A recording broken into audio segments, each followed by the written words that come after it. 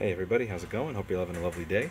So this over here is a return label that we got sent, and the problem is the return label is designed for 8.5 by 11-inch paper, but the shipping station at this point in time, it will have that printer soon. We will have a proper full-size printer, but right now all I have is the taped up Rolo because of the paper container tray they have, and the Pepe bondage zebra printer over here.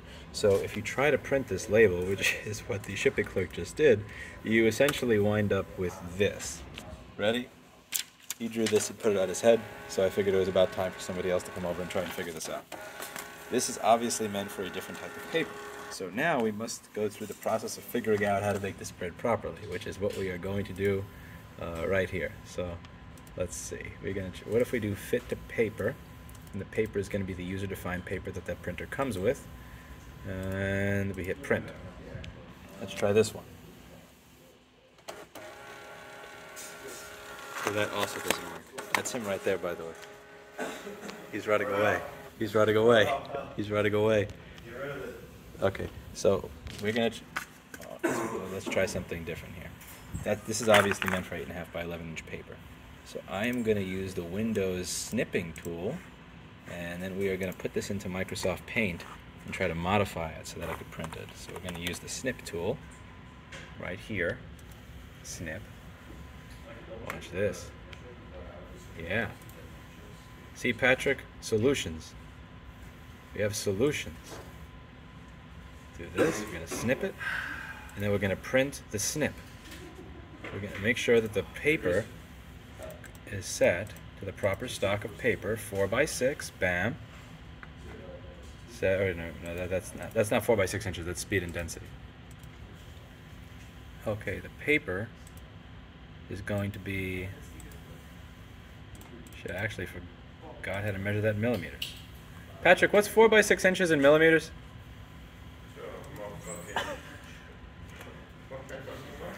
Patrick, what's 4 by 6 inches in millimeters? Orhan, what's 4 by 6 inches in millimeters? Kevin, what's 4 by 6 inches in millimeters? Come on. Somebody help me out here. Wait.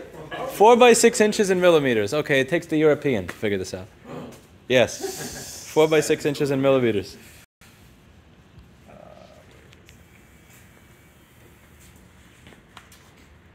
In millimeters? Yes. Not in freedom units. 4 point. Oh wait, I was actually choosing the wrong printer. Never mind. I was using the. I chose the wrong printer. That's why it was showing me that. I need to choose the ShipStation Zebra, not the Repair Shop Rolo. No, wait. Okay, look. This uses freedom units. Okay, here we go. So width 4. The height is set to 38 inches, which is. Why is it set to 38-inch height? I don't know, dude. I don't know what kind of. This lies about the paper more than I lie about my dick size on a Friday night. Okay, so hit OK. Hit print. Okay, what do you think is gonna pop out? All paint. Look. Okay, that's close. That's close. That's not okay. That's almost there. Okay, that's actually very close. Dangerously close, actually. Okay, so let's preferences. Watch this, Patrick. Okay, we're gonna set it to 4 by 6 again, not 38-inch height. Okay.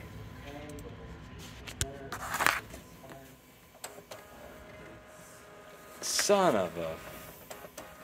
Actually, wait. Do you need the right side of the label that much? Like, what's in the? Oh, never mind. Yeah, that's the barcode. Fuck. Wait. We're gonna get it. We're gonna get it. Just see what. Stop recording that, man. Alright, thank you. Fix the screen. Okay, 4 by 6 portrait. Now we need to set it to fit. There's usually a setting to fit it to the paper that you're using. What? It's very I have a solution. It's very tempting. Okay. Advance. Wait. What if I put this into Microsoft Paint and do it there? Here we go. Because I think Paint allows fit to page or something like that. Listen, it's not about how hard it should be, it's about reality. Life is not supposed to be this difficult. But it is. Okay. Delete this label from there. I'm going to paste it into Paint. Okay. Print. ShipStation Zebra, 4x6 inch. Oh, The setting to fit it. Where's that setting I saw before where you could like fit to page, or was that just when I was using in the web browser? It was custom and you made it your own. Yeah, this looks shitty. Okay, never mind. Paint makes it really small. Okay, so yeah, I don't. If I have too much space in between there and there, if I put this side by side with that, it may not scan properly. Okay. Wait, so what if we take the one that I snipped? Is there a way to like... What if I snip it a little bit closer? Because I think I snipped it with a little bit too much in the left and the right. See that? There's too much in the left and the right. Don't post this video, man. Why not? What's wrong with posting this video? It shows people. Person in the comments. It shows people that we have problem-solving capabilities, that we don't give up here. Monkey's strong together. I'm telling you, man. Some dude's gonna say, "Oh, you're supposed to." There's a checkbox that I'm missing. Set it to Wumbo. That's what you did. Yes. Probably. Okay, here, let's go. Wait, next one. Oh! It worked. I just had to snip it a little bit closer. Look at, okay. Look. It works. Look at how easy that was. Okay, it doesn't look perfect, but it'll scan. Eh?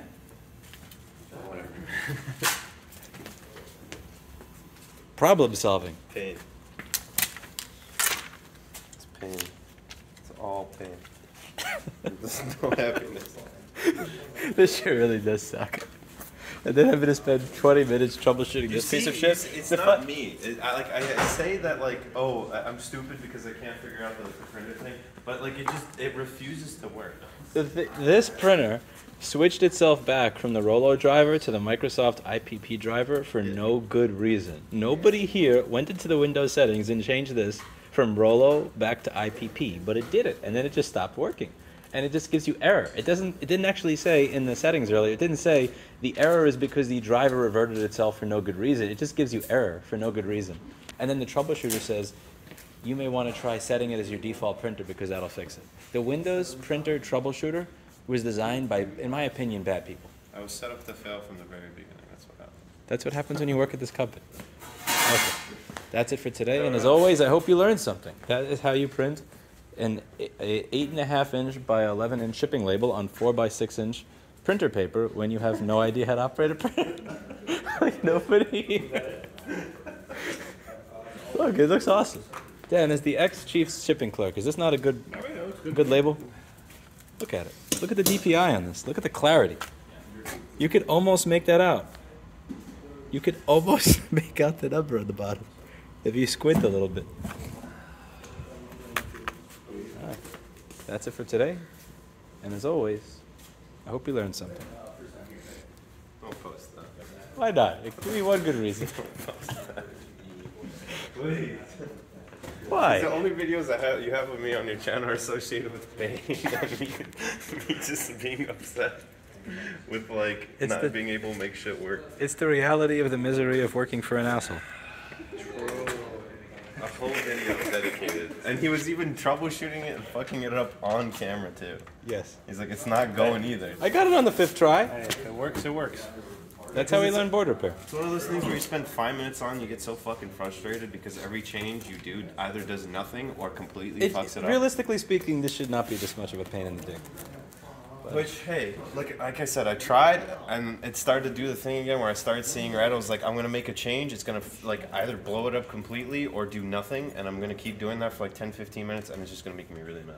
a lot of the marks that you see in this printer were from me punching it because of frustration with this. Are you still recording? Yes. God damn it. Pain. It's all pain. No happy, just all pain. All sad.